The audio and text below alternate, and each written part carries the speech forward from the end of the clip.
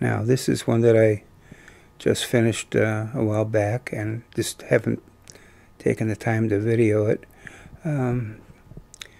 This is about 1,000 turns of number 30 wire, and of course a primary of 5 turns or so of heavy wire.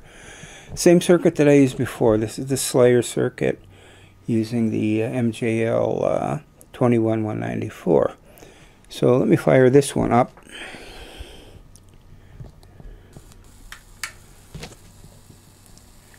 It's running at near 24 volts and between 400 and 500 milliamps. But now look at this.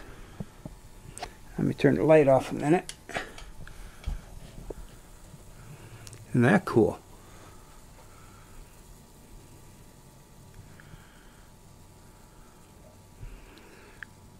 Got some nice high voltage coming off of there.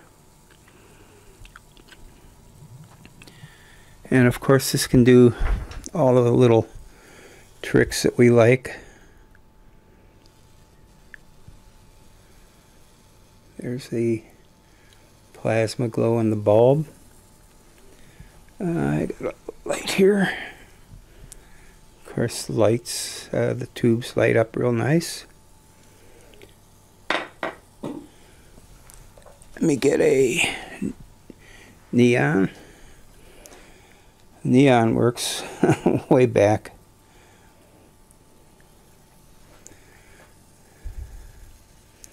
And look at the nice sparks coming off of that, off the tower.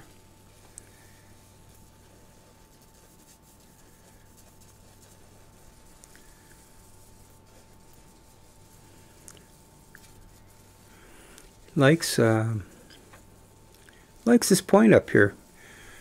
Makes the spark shoot out further or something. Okay, let me show you something else though that's very interesting about this. Okay, let me turn this on again. Is that cute or what? Maybe you can even hear this with the camera mic.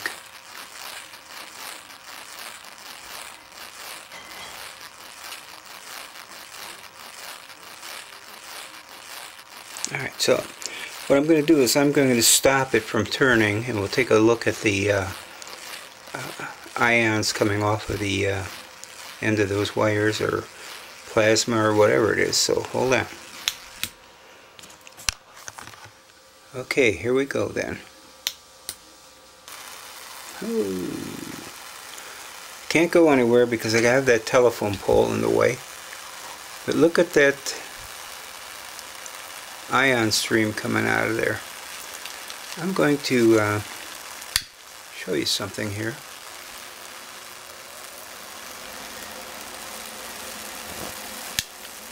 It'll actually blow this torch out.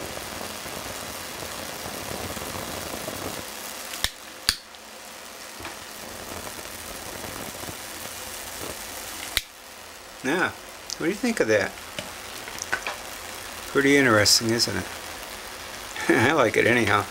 Alright, so if anybody knows exactly what's going on, I think it's ionic in nature. I don't think it's not like a torch. It's just, I think it's pushing ions back. I'm not sure if it's pushing air. It might be moving forward because it's just because of the ions. I have no idea. You probably can tell. So if you know what's going on there, how about letting me know? Thanks everybody for watching.